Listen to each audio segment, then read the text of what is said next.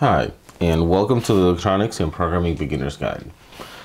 In our last video, we looked at the unboxing of this hot air rework station. This is the SparkFun 303D, and we played around some with soldering and unsoldering this stuff.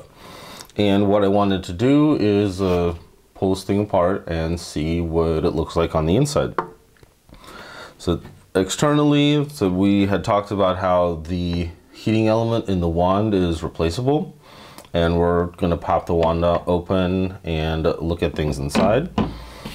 Externally, if we kind of look at the bottom, now this thing's obviously has got the padded feet here, but also it looks like something on the inside is suspended on grommets, which is usually a good sign that the engineers who designed this actually took a tiny amount of time to figure out how to make it a little less noisy. If I had to guess, the pump for the air is sitting on these grommets, but externally that's about all you can tell. So let's go ahead and pop it open and see what's going on inside. To pop the case open, it looks like they just have a series of screws all around the edges here.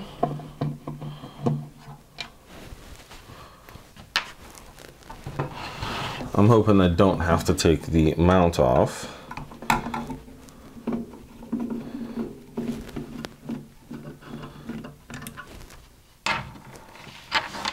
Here.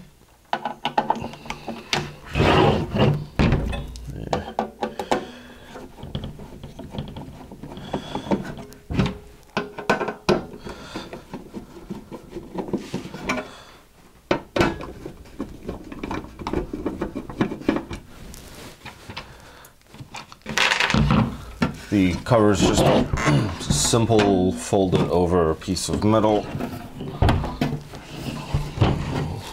Let's get around this way.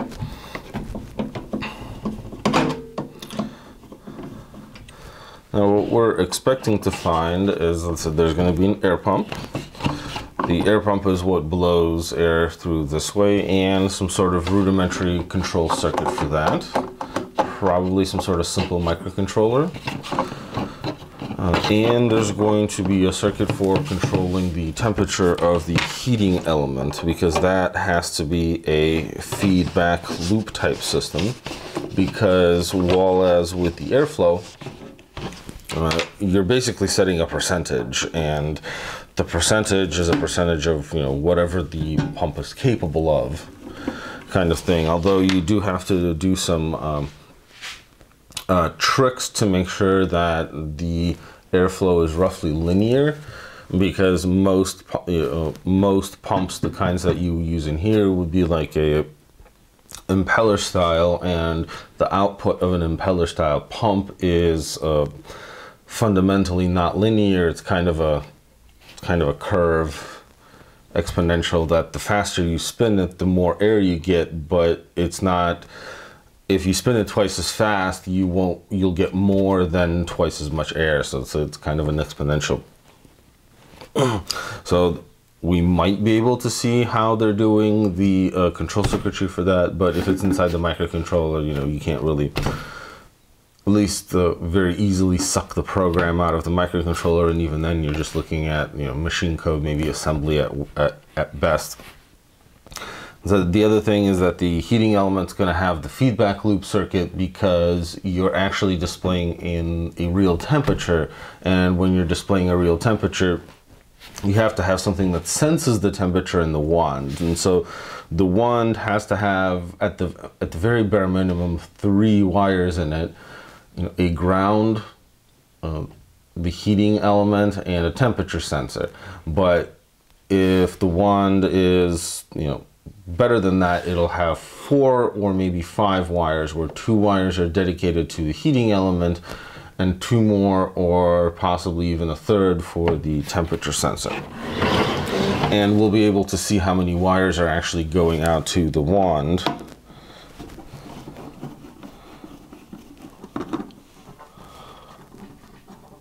To do that. Yeah, the screw on the back here is different than the rest of them, which I think is kind of odd. Alrighty, now that we've got all the screws out, let's go ahead and center her up and pop open the cover. There we go. And the very first thing we come to when we open it is, it looks like the zip ties here that hold the tank on are broken. That it looks like they popped. That the zip ties look like they go all the way around. There's this little tank which just barely has some adhesive on it, like double stick tape. If I turn it this way a little bit, you can kind of see the double stick tape here, but the zip ties look like they busted. That's interesting. Let me stick that on more evenly. So the tank is supposed to sit like that, which it does look like, if you can kind of tell, that the pump here is sitting on those grommets we saw right down here. And that the, if we kind of poke at it, the pump does support some vibration suspension, or whatever you want to call it. That something interesting here is that in the front here, it may be difficult to see from that angle, you have like a little bump stop that the pump can't travel forward any more than that, and can't travel back any more than that.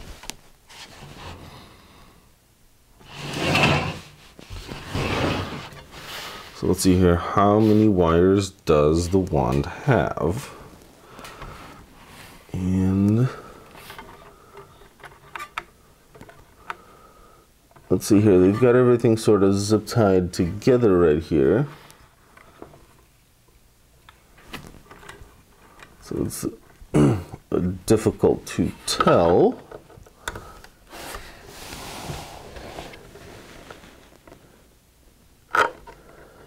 Brown looks like the wand has 4 wires? No, 5 wires. Yeah, it looks like the wand has 5 wires. We've got 2 wires come over here, which is red and brown.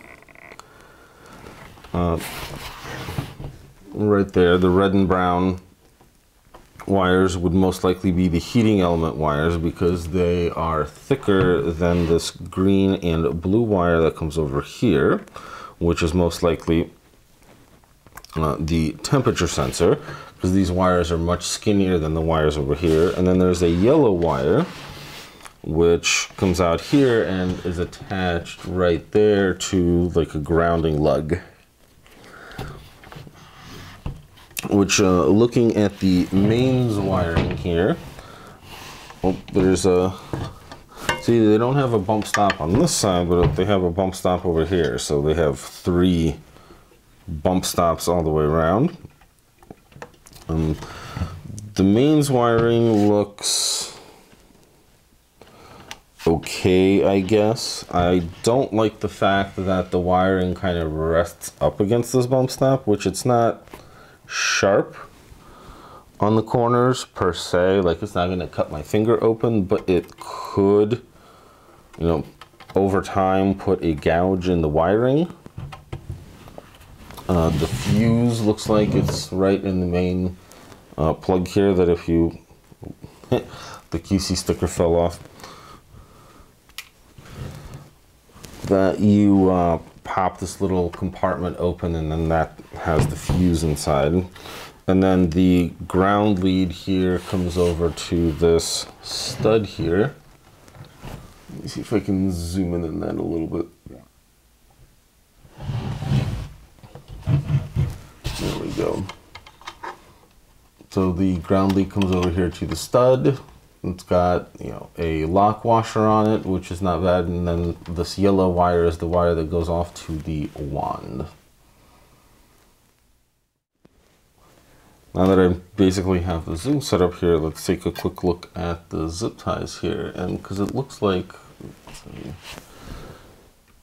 hard time focusing these out a little bit. It kind of looks like these zip ties broke because the edges here are very, very jagged, and it's kind of hard to tell. But this one actually looks like it's got like a secondary crack in it that the whole thing was getting ready to break. Oh, there we go. That if we just kind of push down on it, that zip tie was ready to go, and we'll have to pull this apart, which it looks like the zip ties just kind of wrap all the way around it. There's nothing super duper special about it.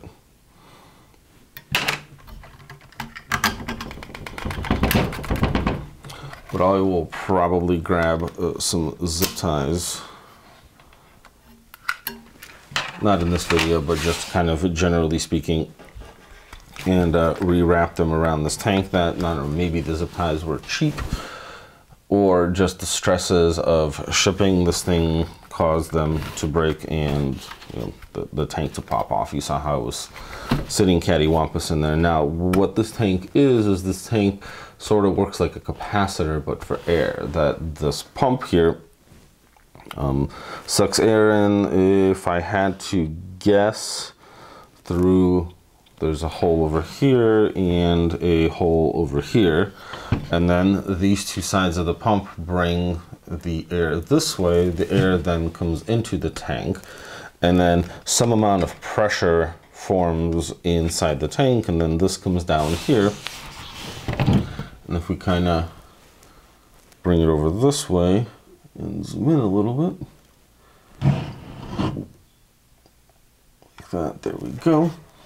That this is the output to the wand here, and that you have this rubber connection this way, and this is where the air pressure leaves through here, through this rubber sleeve. And this cord grip here, this white one, actually seals around the wire so air is not leaking back over this way. And the idea behind this tank is that this tank holds some volume of pressure, and pressure doesn't like to change instantly, kind of like a voltage in a capacitor.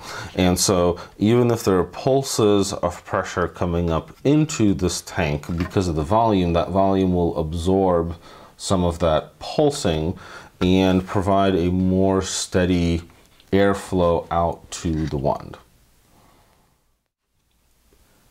Something to note while I disassemble, I want to pull the front panel off here, is that on SparkFun's website, the only review of this station had actually mentioned that problem, that the zip ties on his unit were broken and the tank had actually completely come off, which it looks like the adhesive on this tank is not holding very well. And then he had to open the unit up and zip tie that tank back on, which is not, it's not something you want to do, but it's not the most terrible thing in the world. And so let's pop this hose off, just because it's easier to disconnect over on this side. And then kind of gently go through and disconnect all of our connectors here.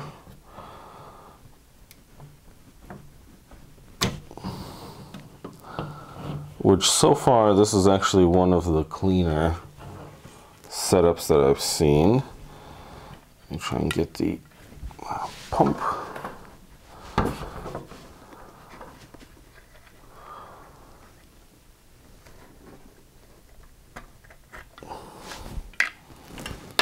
Like that.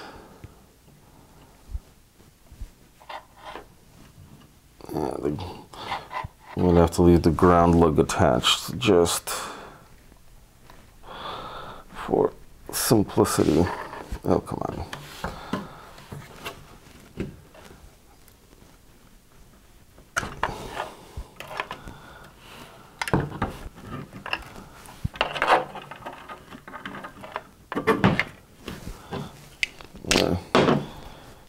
Maybe let's see if we can pop it off. Is that some sort of standard size? No, of course it's not.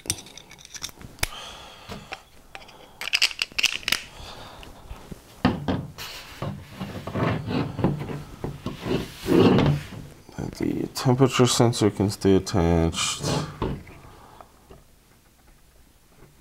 The wand heating element can stay attached, but let's pop the zip tie off for this whole thing and disconnect the mains like that. There we go, and let me grab something to remove that.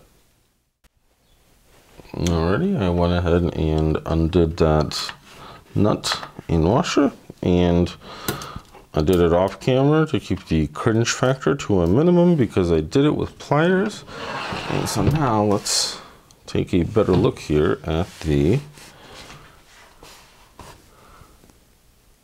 front panel. And I did sort of peek in back here to see that this panel is effectively a single-sided load except for the screen and a couple of other things like the mounting for the potentiometers here. And so I'm not going to actually pull it off of this to look at the other side because there's not a whole lot of interesting things to look at. But let's put it up right side up and just kind of generally look at the topology here. The mains input comes in right here. That it looks like, let's see here, depending on where it comes in, I think that either, depending on if you put, I think one wire is common, that guy. Actually, here, let me kick it over into the macro mode here. All right, here is that mains connector I was talking about, that right on it, it says 220 in or 110 in, which at first I was thinking that maybe depending on the pin that you switched to would vary what the thing can handle, so you can easily switch it back and forth. But if you look over here, it looks like there's a connector that gets moved from one location to another location depending on what the voltage is. And if you carefully look at the traces here, that this bottom one is the same. And if we kind of follow this up over this way, it looks like this might be the neutral. The same for both, but this top trace over here, I'm trying to do it with this, it comes up to the top, but then over on this one, it comes through this way and maybe catches it on this pin here, which would indicate that this is the connector that goes to the transformer. And so it's grabbing the taps on the transformer at different places. And so to convert this thing to a different voltage, just this connector gets moved to a different location, which if you look carefully, the way the silk screen sits, you flip this thing over to the other side. So this pin comes down here and this one comes up there, and then that taps the transformer differently. Continuing to look this board over, so the mains comes in here, and if we kind of follow down this way, we have the transformer output, and then we have this guy here, which I have not looked that up, but it does resemble like that might be a triac, because these three guys here look like are triac optocouplers. In that this is most likely how this unit gets that whenever you turn the main switch off and on, if the unit is hot, it will continue to run up until the temperature drops low enough. And that it looks like that's how it's achieving that effect, is that this is able to effectively bypass this big switch back here and provide power through here to the transformer and the other things, to wait until the temperature drops here. Just kind of, I didn't measure it or anything, but just kind of from looking at the orientation of how things are set up, that this is the mains input, and it looks like this is what's driving the heating element, which comes out over here. And so the heating element looks like might be running at, you know, input voltage 110 or whatever, which it would have been nice to see some isolation there, but it's not super duper required. If we kind of continue to follow that this way, this is most likely the feedback loop type thing for so I'm looking for the temperature. That obviously you have the temperature sensor, which is up here, but that these look a lot like current shunt resistors. And so there's actually, this thing has two feedback loops. It looks like that whatever is driving the triac here is also monitoring what the current is through that heating element, maybe for a safety. If the current gets too high, it'll shut down. And that this second optocoupler, so that this middle one drives the triac for turning, you know, shutting the thing down. This left one is driving probably another triac for controlling the heating element over here. And this third optocoupler is driving this triac, which drives the pump, which the pump connection is this one right down here. So again, the pump looks like it might be, you know, 110 volt as well, because I said the way this thing is just sort of set up, that all of the power stuff is down here, and then all of the control stuff is up here. So if we look up here, let me catch the light just right, there we go. It is a PIC microcontroller that runs it. This is a PIC 16F916. And this PIC microcontroller, you know, just is reading this temperature sensor over here, that the close proximity between the temperature sensor and the PIC puts it right there. There is a programming header. You can tell that was it VC, VP, GND, DA, and CL are the labels we can see over here, which is a classic programming set for the PIC here. This connector right here is where the transformer connects. So I looked at the transformer, it's a 9-volt transformer, so the transformer is dropping its voltage onto this section right here, which looks like just a simple regulation section. Well, I'm curious what this button is about, because it's just a momentary contact button here that doesn't make sense why it would be in the power regulation section. So that's curious. I don't know what's going on with that. And that's really about it as far as everything goes. This does look like some type of isolation here between the current sensing section over here and, you know, the microcontroller over here, that maybe this is used more as a safety, that if the, you know, voltage drop across the current shunt, which does look like they put a high voltage symbol over here, so that this is probably a high voltage section, and the optocoupler turns on to signal the micro that something's wrong, go ahead and shut her down. All right, let's take more of a bird's eye view of this. That mains kind of comes down this way, the output to the transformer, pump drive over here. Looks like no heat sinks on the pump drive or the shutoff, which they were kind of precariously bent, but not a big deal. I kind of don't like the fact that they're sort of unsupported by anything. This is the drive for the heating element in the wand, and then these are the current sense resistors, and then this is the output to the wand. temperature sensor microcontroller. This is that power section with the weird button. And that's really all she wrote as far as the control panel goes.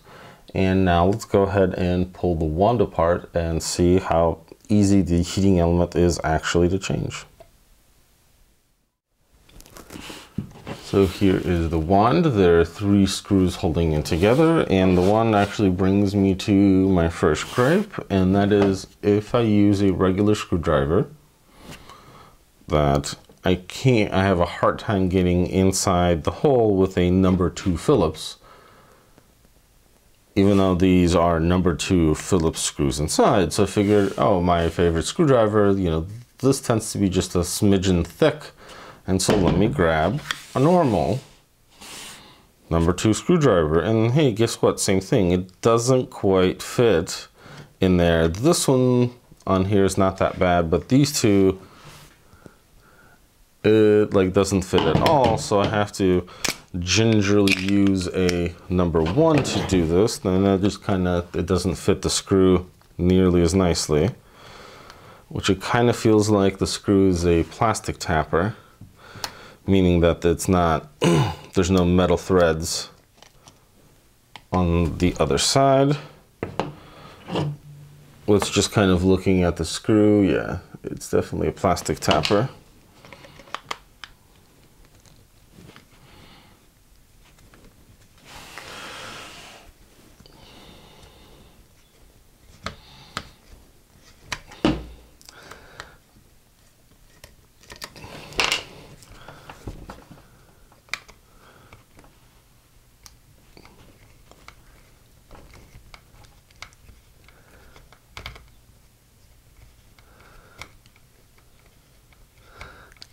Gingerly pulls apart. So this is annoying to do with the number 1 screwdriver because it kind of slips all the time. This would have been nicer to do with the number 2, but I don't have a number 2 that's skinny enough to fit down in here. Okay, so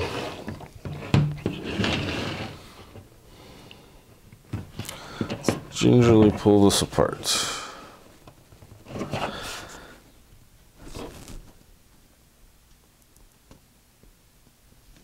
Which it's not really wanting to come apart. It almost feels like it might be glued, because there's kind of like this white stuff you can kind of see on either side, which if I kind of pull apart here, it wants to come apart,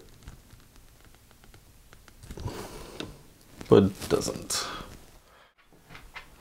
There does appear to be some sort of adhesive sitting in here, because as I'm trying to split the case here by running my knife through it, which seems to be helping. Just gotta be careful not to stab myself.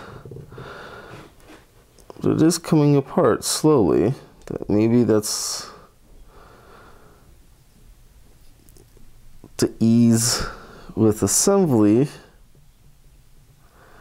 But man, this thing sure does not want to come apart.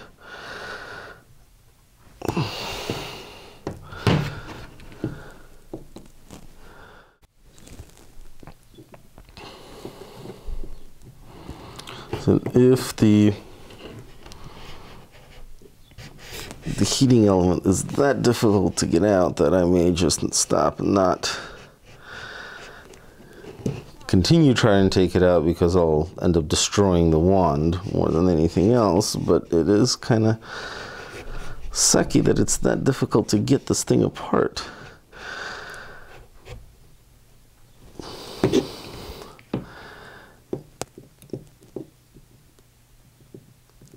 Oh, come on. There we go.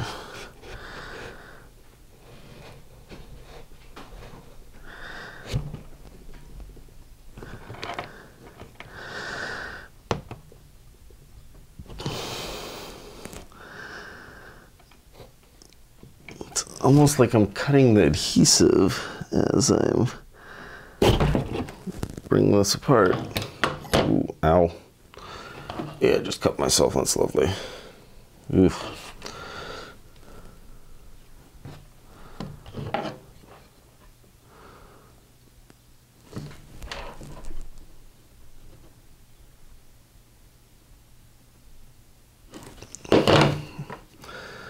So this thing anything but wants to open up. So I think just for the sake of not destroying the wand, I'm gonna put the screws back in it and go ahead and reassemble it. But it's just a tiny bit disappointing that I can't easily open the wand. I figured you would take the 3 screws out and this thing would come apart. So changing, you know, if you do have an element that goes out, that's going to be very painful to change. Yeah, don't cut yourself opening this thing up if you do have to do it. But that's it, and that's it. I'm gonna go ahead and put some zip ties on here and go ahead and reassemble it. So I did find I've got some zip ties, but of course the zip ties are not long enough to go all the way around it, so I have to string 2 zip ties together to do this.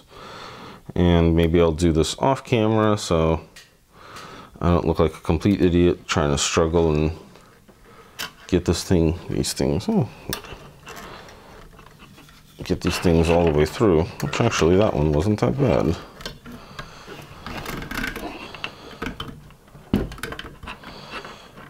Kind of like that. And I don't know what would be easier. So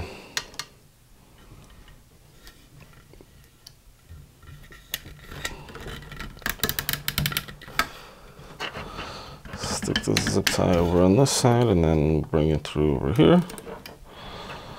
Because I do want to try and keep the zip ties out of the bump stops.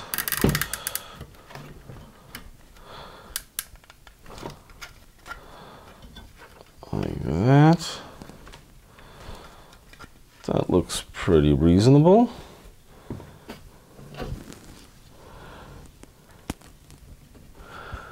Which, by the way, not the correct way to cut a zip tie. It's better to do this with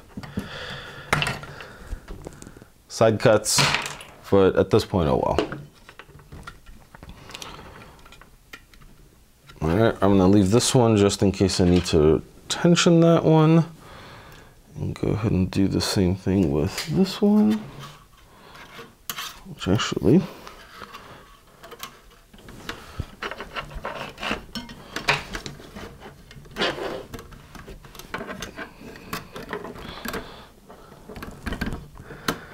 there we go. It was easier to bring it through the same way I did that one.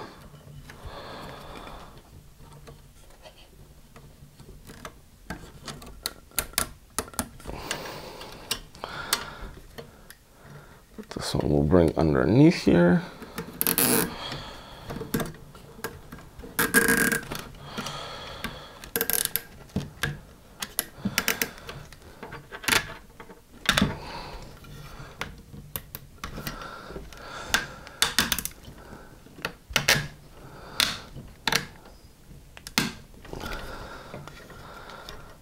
Like that.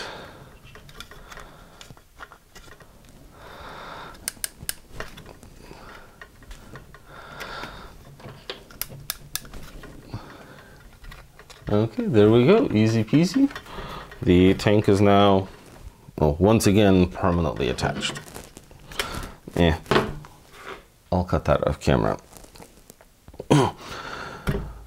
Alrighty, that was a teardown of the SparkFun Electronics 303D Hot Air Rework Station, or with the SMD rework station, with a digital type display. As we saw, the electronics in this thing are actually pretty nice and clean. You know, there's not a whole lot of gripes here. The 2 gripes that I did have were that, as I mentioned, the zip ties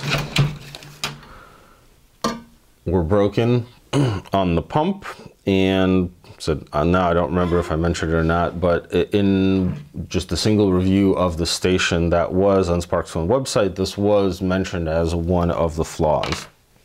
And so, you know, the review did actually portray it, and the fact that the wand is so difficult to open that it looks like it's glued closed, even though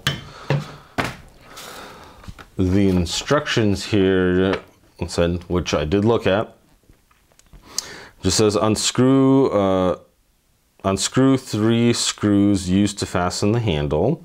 Part 1, 2, 3 of figure 1. To move conduit out. Open handle figure 2. And so it doesn't mention anything about having adhesive holding this closed or prying it open or whatnot, and oh well. But otherwise, as I said, the station looks pretty good. The terminals look okay. We did have that nice shake-proof washer holding the ground in place, which is good. That all of the terminals look okay, and that more or less, or the fact that the pump is actually sitting on a little suspension, but more or less this thing is a pretty reasonable station. If you have any questions or comments, you're welcome to post them down below, and don't forget to give me a big old thumbs up, and thank you for watching.